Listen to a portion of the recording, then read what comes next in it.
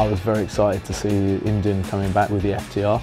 To be asked to do the tank cover designs for them was amazing.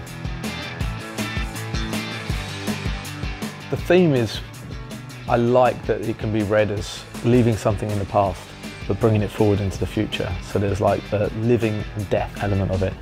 Is it life racing death, or is it the guy foreseeing his future? You know, there's a dialogue to be had within the tank.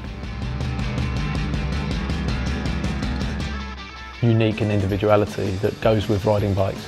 So the idea that these tank covers are easily interchangeable hopefully encourages people to go and try their hand at painting their own covers. You know, take the ones that are on there off and paint them. I'm super proud of what the end result is. I think it's awesome.